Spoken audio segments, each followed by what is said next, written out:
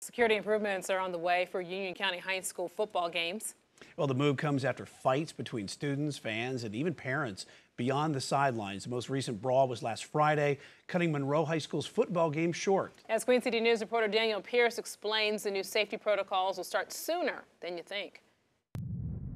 Beginning this Friday, you are going to be limited on what exactly you are able to bring inside of a high school football stadium here in Union County.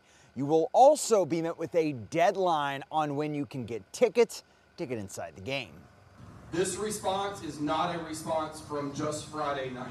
We have had too many issues throughout the fall that this is creating this change. It's no longer about reacting to a problem, but trying to get ahead of the next one. For the past month, we have experienced a number of safety events at our athletic events. Most recently, Friday, September 29th.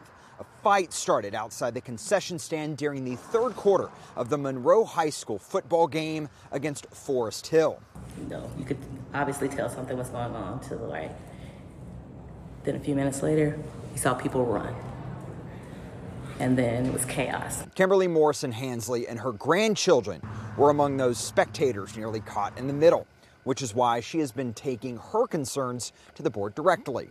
What happens at a ball game when you allow unlimited gate sales? Well, Friday night tells you what happened. Beginning October 6th, if you attend a football game at a Union County stadium, you will only be allowed to carry in a clear bag that's 4.5 by 6.5 inches.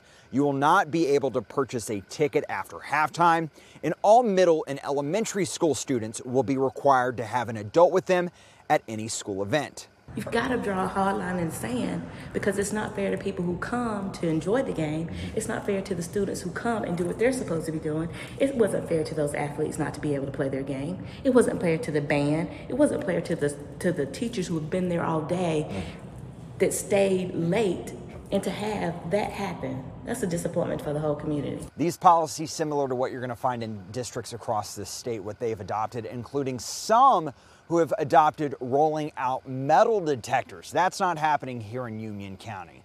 However, whenever it comes to the clear bag policy, there are going to be exceptions made with bags that are used for medical purposes as well as child care purposes. In Union County, Daniel Pierce, Queen City News.